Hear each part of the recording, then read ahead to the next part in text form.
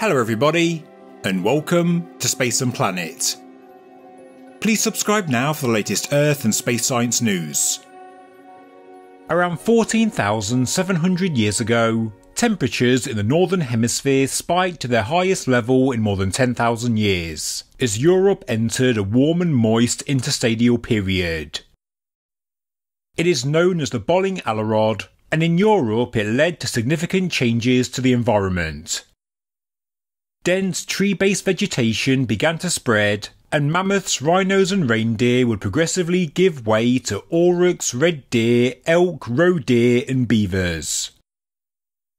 Bands of hunter-gatherers occupied the European continent, people that were making tools, weapons and jewellery. People that understood the natural world, were artistic and skilled, and who had developed various rites and rituals.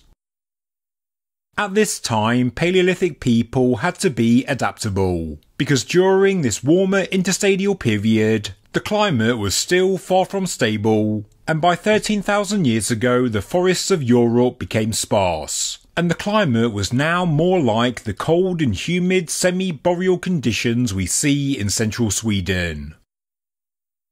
But whatever adaptations humans had to make for the climate, nothing could prepare them for what was to come.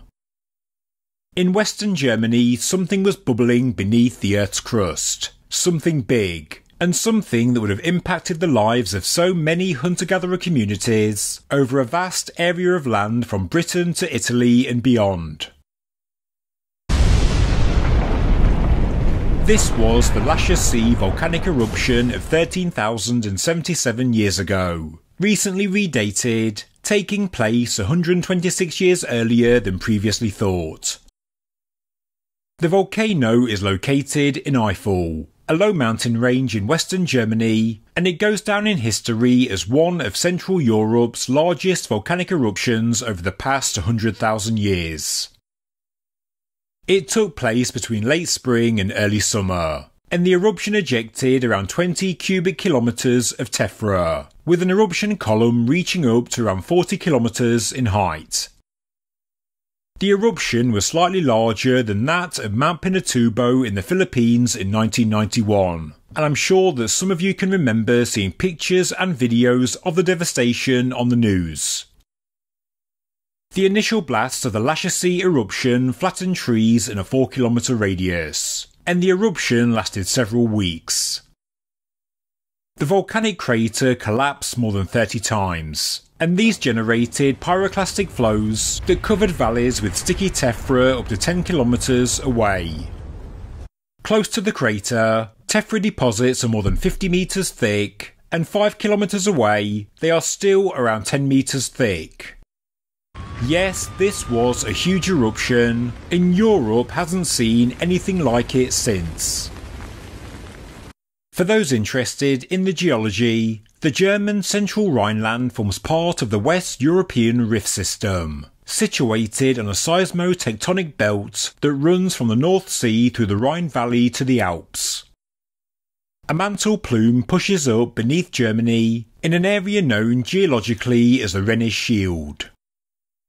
For millions of years this has been a volcanic hotspot, but during the Pleistocene, volcanism was limited to the Eifel uplands, with two very distinct volcanic fields. During the Pleistocene there were hundreds of eruption centres, but the Laacher Sea eruption of 13,000 years ago was certainly the most violent eruption in the history of the East Eifel volcanic field. Experts believe that all plants and animals for a distance of 60 kilometres to the northeast and 40 kilometres to the southeast could have been wiped out. Makes you wonder how Galadriel and so many survived the eruption of Mount Doom in the new Amazon Prime series Rings of Power, but that's another story. Fly, you fools! In the volcanic explosivity index that goes up to 8, this enormous eruption is being classified as a 6. Human populations that were caught in the vicinity of the volcano would have been wiped out, not just from the eruption, but also the devastating after effects. Scientists have discovered that tephra deposits actually dammed the Rhine River, creating a giant lake around 140 kilometres square. They also note that soon after the Rhine had been closed off, the dam broke its banks and an enormous flood swept downstream, extinguishing any life that was caught in its path.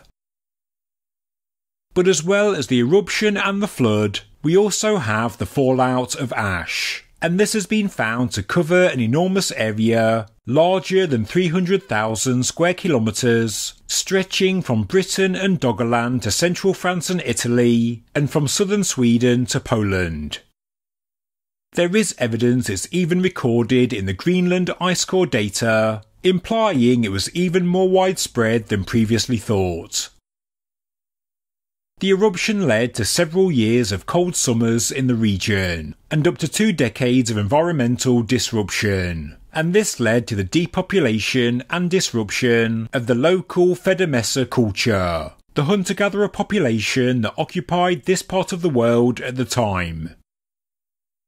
This culture is identified in the archaeological record by the specific morphology of their tools, which are made from stone, bone and antler.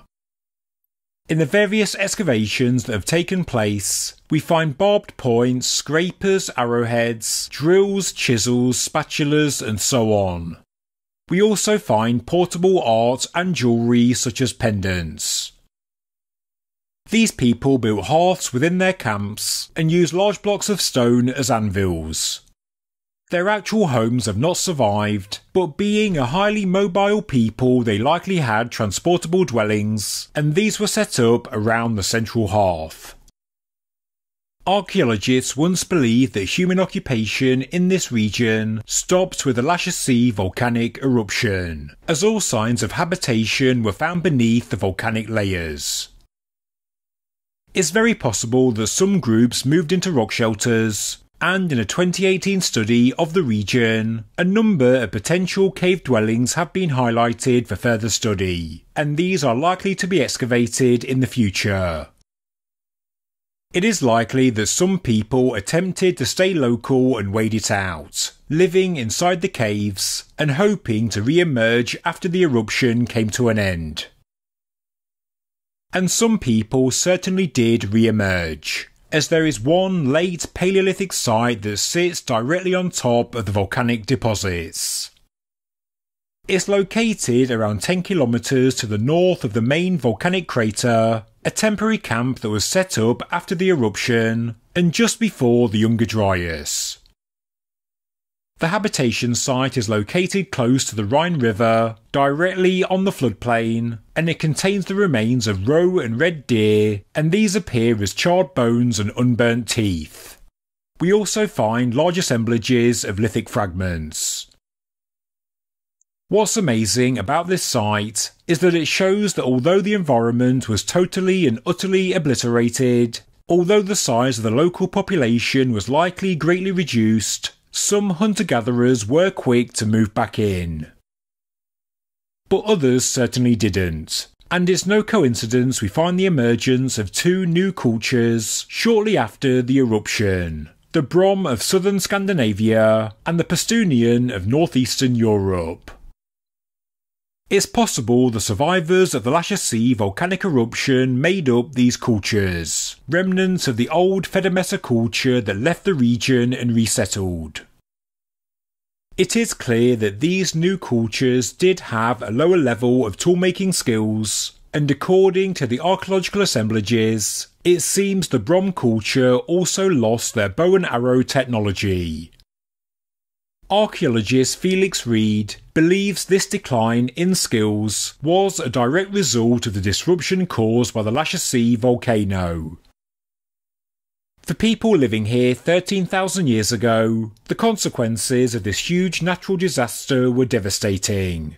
But for us, 13,000 years later, the volcanic deposits are actually extremely helpful. Not only do they leave us a datable sedimentary horizon right across Europe, which helps us with the chronology of many Paleolithic sites, the volcanic layers have also preserved the historic environment.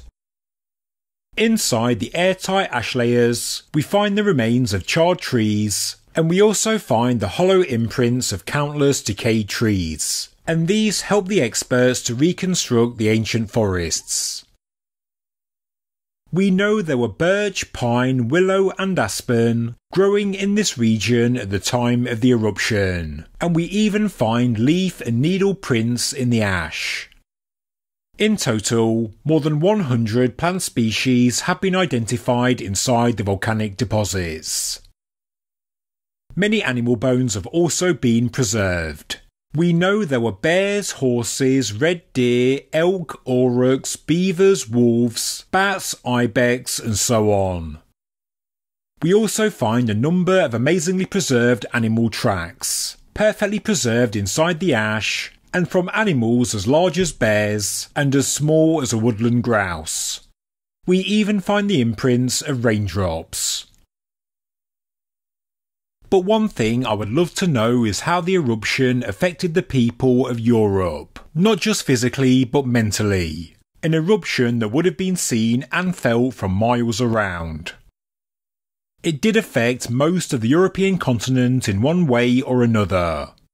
How did the people interpret this epic natural disaster? How did they explain it? Did it become part of their folklore and culture? Did they tie it to their own belief system, to their gods or goddesses or some supernatural power? Was it represented in their art? This was a truly enormous event. It isn't contentious or debated like the Younger Dryas impact hypothesis. It did happen, and it was witnessed or at least felt by a large proportion of Europe's population. Thank you very much for watching this episode of Space and Planet. If you enjoyed the video, please subscribe to the channel, please like the video, and please leave a comment below.